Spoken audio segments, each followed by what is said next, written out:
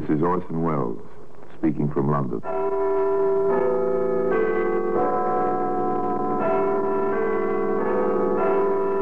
The Black Museum. Here in the grim stone structure on the Thames, which houses Scotland Yard, is a warehouse of homicide. A warehouse where a parchment lampshade, an automobile tire, a canvas tarpaulin, an umbrella, all are touched by murder.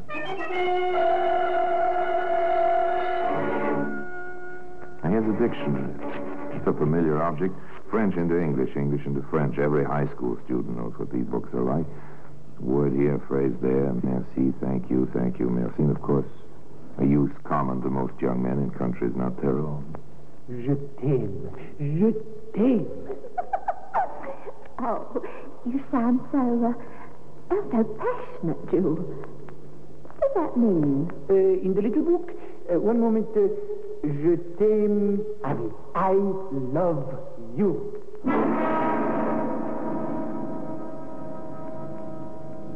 Well, today the dictionary can be seen in the Black Museum.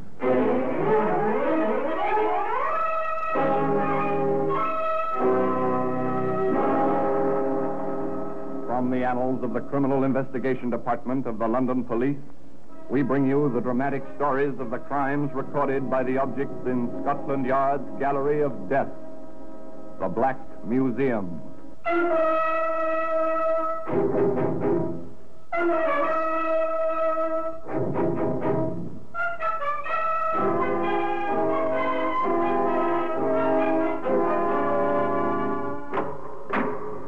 Here we are in the Black Museum. Scotland Yard's Museum of Murder. Not a very pleasant place, but it's interesting. Yes, here lies death. The people who conceived this place must have wished to raise a memorial to death. And here, collected under one roof, are the mementos of the murder from over 100 years. Here's a dart, a feathered dart, made for pleasure, for laughter and friendly tavern. This tiny metal tip was dipped in cyanide. A twist of a wrist, flick of an elbow. The dartboard missed. The spectator was scratched. It was an accident. An accident? No, it was murder. Ah, here we are, the dictionary. You want the English for a French word? Here it is, or the French for a word in English. It's here also. Nice idea. All in one book. It's great convenience. Particularly for Jules Gamache, who had a bit of trouble expressing himself to Betty Brown on the beach in southern France. One warm and sunny afternoon. Je t'aime. Je t'aime. Oh, you sound so passionate, Jules. What does that mean? In the little book, one moment, je t'aime, oui, I love you. Right, Jules. And me, a married woman? It was. Love out of a dictionary in the summer in southern France. Of course, this was in 1923. That date's important simply because radio and broadcasting were just beginning. And Jules Gamache was something of an electrical engineer. In fact, he was the only man in the little French seaside town who was able to bring music out of the air. Luc Gallen, how you say in anglais? De Cat's Whisker. So. Maintenant, mes chéris, écoutez. Oh, Jules. But there really is music in these funny rubber earmuffs. Huh? Why, Jules, well, you are bright, aren't you? I love you. I must have you now, today. Parbleu, always. Oh, Jules. A clever Frenchman who knew his way about with women. An Englishwoman vacationing in France. Why was she there? Oh, Jules, if I were a better manager, if we'd be better with Ian, well, I'd never have had the breakdown. I'd never have come to France, and I'd never have met you and your wireless set. Oh, so that was it. But all such items come to an end someday. And summer comes to an end. At least that's the correct calculation. That's the way Betty calculated. Without thinking of her, Jules. Jules? Oui, ma chérie? I have to go home. Oui, mais je viens. I come also. Oh, Jules, that's impossible. usual sighs and protestations, of course. It was just a brief interlude that he was a trifle saddened to let it go. After all, when a woman is crowding 40... She went home anyway to Sussex, to the Binnacle Inn, to security of sorts, and to her husband, Al.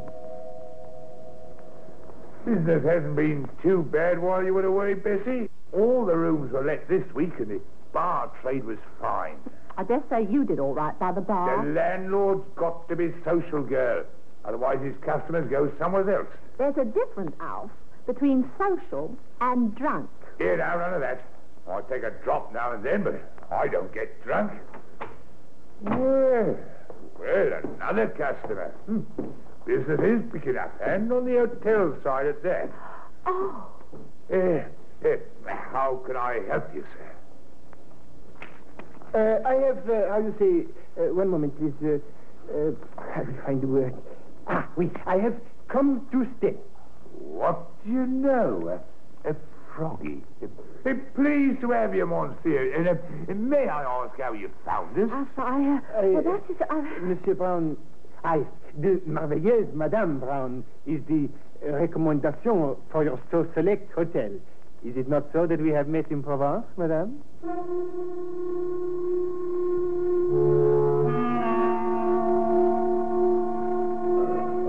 The little Frenchman must have been mad. Mad with love. Or just a little touched in the head. In any case, he'd come just as he said, to stay. As he explained it to Al Brown.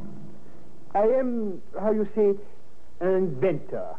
I have much great ideas. Yes, sure, Gamma, sure. But do you make any money? To make money? Je ne comprends pas. Money, shillings, francs. Oui, beaucoup d'argent. Oh, right now I wait from Canada. Much money. And what do you invent to get all this beaucoup money? The wireless. I am in the wireless, very much interested. Well, monsieur, if you can get music out of the air, maybe you can get some money out of the same place to pay what you owe us. Huh? You've been here a month now, and we haven't seen a shilling on your board bill. Board bill? Comment? There was another conversation shortly thereafter on the same subject, if not exactly on the same polite level. Look, Bessie, he's your friend. We've got to have some money. How can I ask him for money, even if he is our friend? Yours, not mine. He doesn't take walks with me every afternoon. Alf Brown, are you suggesting? I'm not suggesting, dearie. I'm telling you. Get some money out of him or out he goes. You're supposed to be the business head in this family. All right. Tend to business here. Well, you never talked to me like this before. It was the first time for everything, they say. For the first time, Al was in the driver's seat, and he knew it. So did Betty know it. On one of their afternoon walks, she said as much to Jules. Jules? Oui, ma chérie? I suspect. He will do nothing, jamais. He's after me Huh? to get money from you. What are you laughing at? I'm telling you, his Alf will be real nasty. And he throw us both out. And you without a penny. Well, it's not funny. He holds the whip hand. Don't you understand? Oui, one moment. Oh, Jules. Not that little book again. Oui, certainement, le petit livre. Ici, I have it.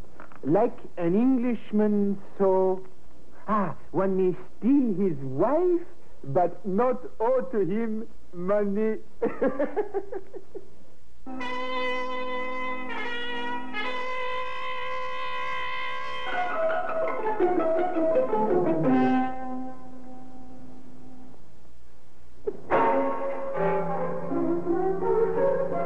Jules was self-confident, to say the least. He behaved as if he had a plan. He said to Al, Never fear, mon ami. In a few days, beaucoup d'argent. You like? Oui? To Betty, he said, Je t'aime, ma chérie. Do not fear. All will be well. A quiet, dull New Year's morning.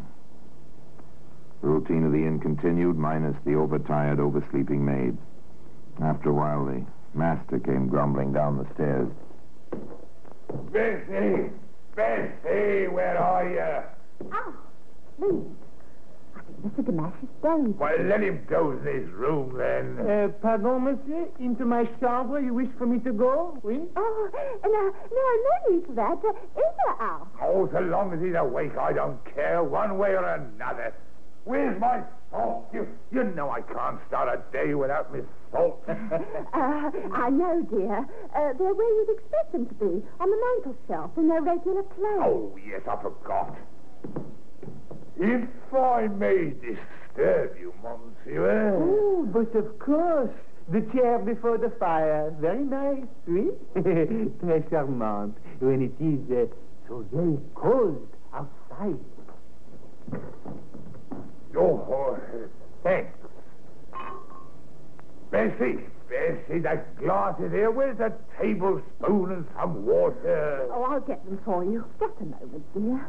Jules Gamache stood in the bay window and watched the little domestic scene. Occasionally, he riffled through his ever-present dictionary as if for a word to describe the events he was watching. Such inconsequential little events. Betty came trotting back from the kitchen with a tablespoon and a pitcher of water. She put them on the table alongside the salt and glass. Hal measured his own dosage, poured it into the glass. Then he poured in the water. Almost mockingly, he raised his glass as if in a toast to the Frenchman standing nearby. Then downed the contents of the glass. Oh, those salts taste bitter this morning. Yeah, they are never sweet, no? Nothing sweet about them. Then why complain, dear? You had more to drink than usual last night, so the salts taste more bitter than usual. 1 hour later. Betty, get some help. Oh, it's the cramps. Oh, I can't stand it. It's awful. Oh, Jewel, get the doctor. Call the cook. Do something. I will try. My English, it is not good, no, but I will try. Oh, my feet, they itch. Oh, they're driving me crazy. The pain, and the itching. Oh.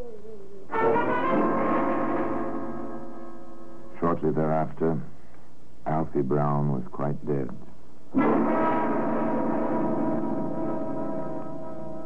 And so the tragedy reached its climax. And playing its little part in that tragedy was a certain dictionary, which, as I've told you, can be seen today in the Black Museum.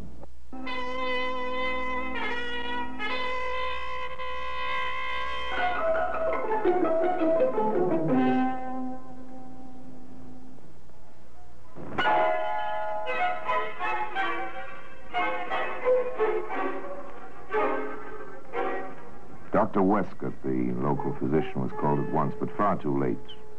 Alf Brown was past help. The doctor listened gravely to the story as Betty told it to him, while Jules stood by, the very picture of solicitude.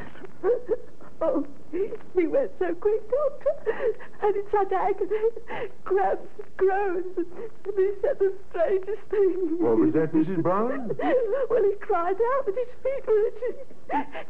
It was almost the last thing he said. Is that right, Mr. Gamache? Oui, monsieur le docteur, vous avez raison. Huh? Well, if you say so, it's an interesting symptom. Peculiar one, particular poison. Though how this household will come by it, I haven't the slightest idea. Poison? But, Doctor, it was his salts. Although he did complain that they tasted more bitter than usual. Anything else, Mrs. Brown? No, nothing else. Oh, I'm so upset, confused. But what poison? How? Itching feet, bitter taste, great pain, or they all point to strychnine. But of course we won't be able to know for certain until there's been a post-mortem. Oh, Doctor, why? Why, I can't sign a certificate under these circumstances. I have to notify the coroner and the police. Oh. Now, I think our next precaution is for you to give me the bottle, the spoon, and the glass into my charge. Where are they? Oh, well, I don't quite... Mr. Gamache, do you remember? Je ne sais pas, madame. Je ne comprends pas. Oh, come, Mrs. Brown. Now, pull yourself together. You want to catch the party who poisoned your husband, don't you? Perhaps there was a better question than Dr. Westcott realized. It was pure rhetoric at that moment, as far as he was concerned. Of course, the widow wanted to catch the murderer. Still took a bit of concentrated prodding of Betty's memory until she said, I know now, Doctor. I put them in the drawer of the kitchen table when I left poor Alfie for a moment to fetch some tea and soda. I thought it might help. They found the bottle and the glass and the spoon in the kitchen table drawer. The doctor looked at them closely. Someone's washed these thoroughly. There are still traces of water in the bottle and the glass. Mrs. Brown, I'm going to the police at once. And Dr. Westcott went to the local police. The local police went to Scotland Yard. Betty Brown went to Jules Gamache. You did it, Jules. I don't know how, but you did it. Moi? Ma chérie, ma foi, impossible. You did. You killed Alfie, and you stayed right there and watched him die. Betty, you are most... how is it? Oui, you are most hysterical. You know I do not kill your Alfie. You must know this. I know. I feel it in my bones. You killed him. Go away, Jules. Go away. I never want to see you again as long as I live.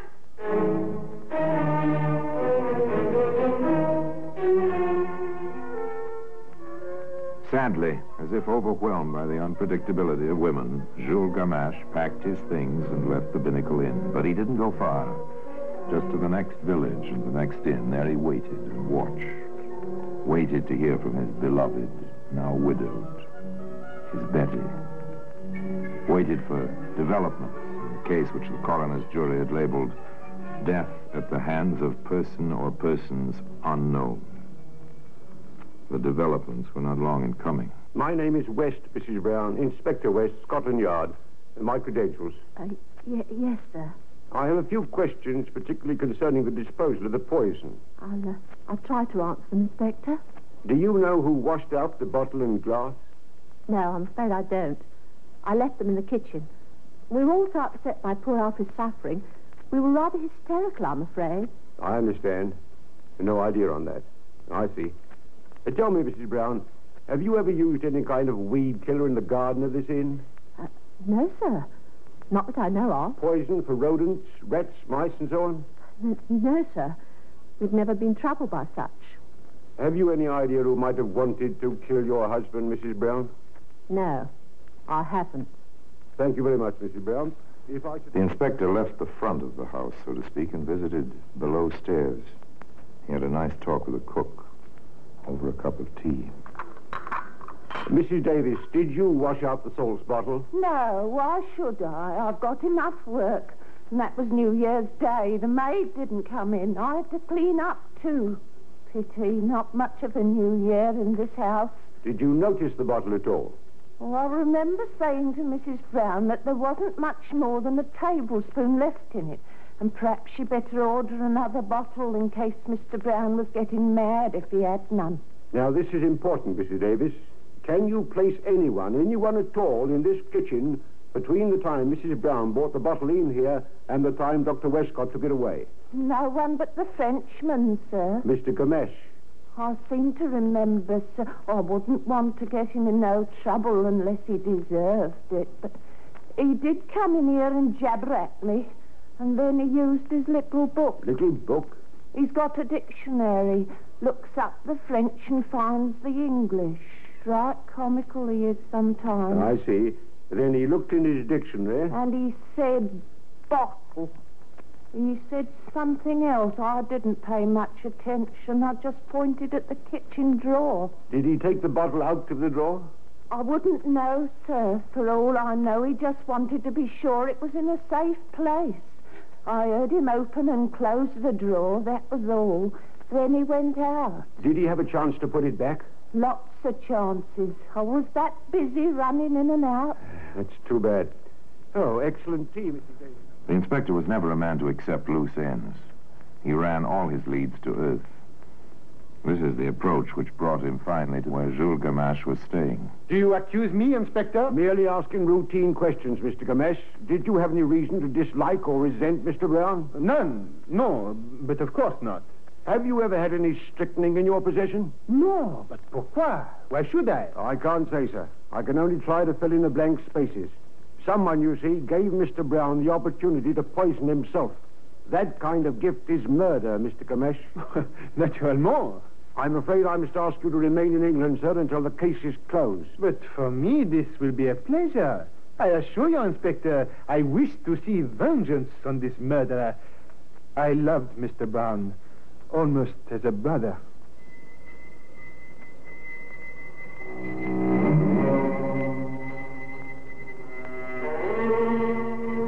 So there it was, a smooth, blank wall for Scotland Yard to face and search for some crack somewhere. The interest in the case simmered down. Nothing was happening. Then the newspapers picked up a lead, something so fantastic the men assigned to watch the Binnacle Inn and its neighborhood hardly believed their own ears. It seems that Jules Gamache began to write letters. And to the police.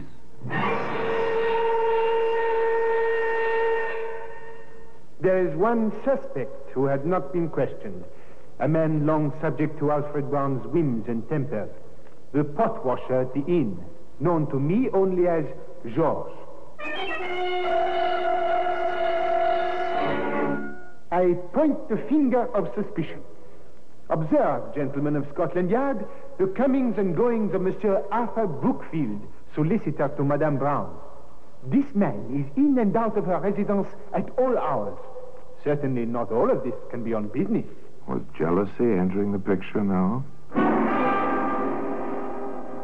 The letters aroused a good deal of attention once they leaked to the newspapers, as such things have a way of doing. Jules Gamache was quite pleased. When the reporters swarmed about him, the photographers took his picture many times, in many poses. This was fame, at last, for an impoverished inventor living on his wits.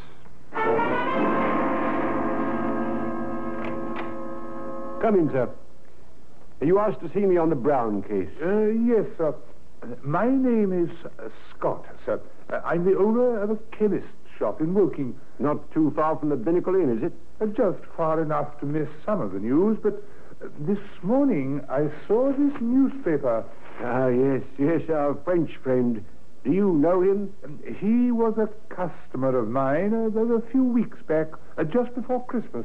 Go on, Mr. Scott. He asked for strychnine. Oh, what excuse did he give? Oh, something about experiments in the wireless. He kept consulting a small English-French dictionary to express himself. The wireless, yes, that's the new excuse. Although why they should think the wireless operations entail the use of poisons is beyond me. Did you sell him any? I did. I made him sign the poison book. The name he used was Hatch. Mr. Scott, do you think you can identify this man among a dozen others?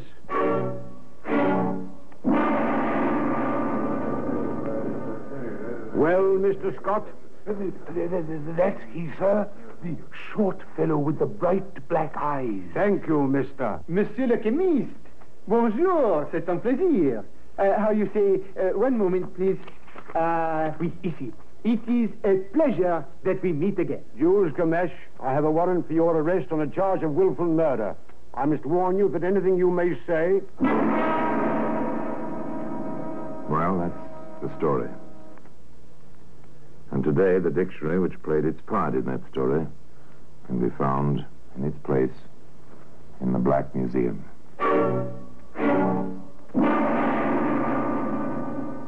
Orson Welles will be back with you in just a moment.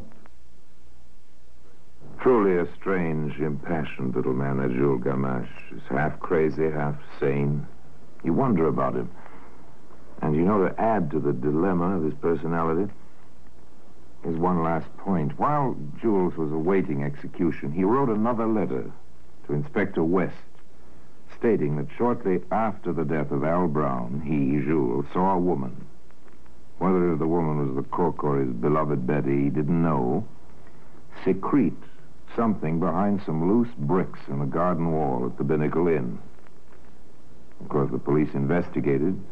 They found 2 small jugs, one with crystalline strychnine in it, and the other with a solution of the same poison. Now, the question is, did Jules Gamache put those jugs there himself, or did one of the women? And if the latter, Why did Gamache wait until just before his death to reveal this? Was it some odd form of gallantry? Well, I guess no one will ever know. And now until next time, till we meet in the same place and I tell you another story about the Black Museum, I remain, as always, obediently yours.